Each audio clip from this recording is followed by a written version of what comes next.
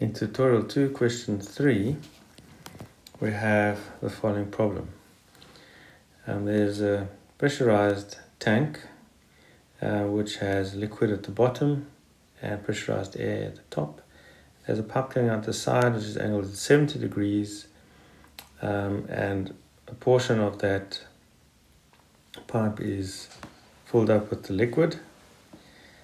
And there's a length of pipe that is given from the height of the fluid inside the tank to the point at the top of the level in the pipe. So the question is, calculate the air pressure in the container in figure 1, neglecting the drop in fluid level of the tank due to compression and displacement. Note the liquid levels in the tank and the tube are equal when the pressure in the tank is at atmospheric pressure. Alright, so the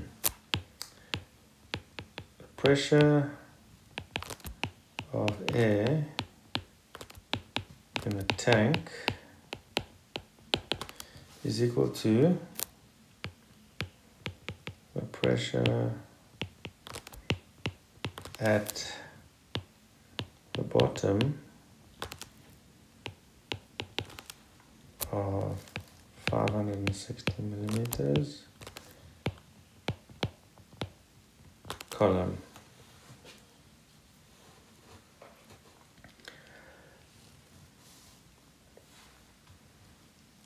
Alright, so in other words, the pressure acting down on the fluid is equal to the pressure exerted in the fluid itself.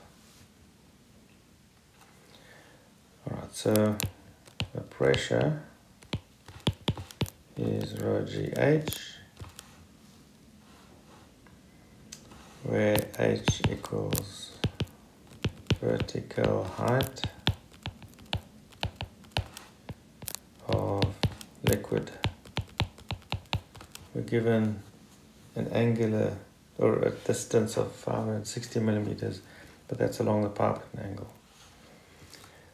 Alright, so rho is 0.84, which is given to us, times 1000 will give us 840 kilograms per cubic meter, the density of the fluid. So therefore, pressure in the tank is equal to 840 times 9.81 times 0.1915 is equal to 1578.29 pascals. Alright, so you may be asking, where does that 0.1951 come from? If we just draw a quick diagram,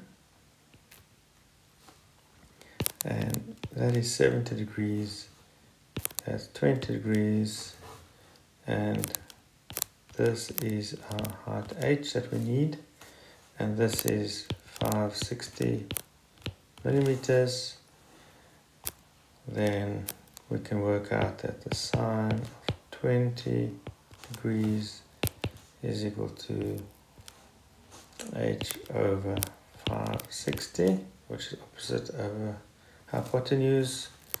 So therefore the height is equal to 0.56 sine 20 degrees, or 0.1915 meters. That's what we substituted into our equation to get our value of 1578.29 pascals.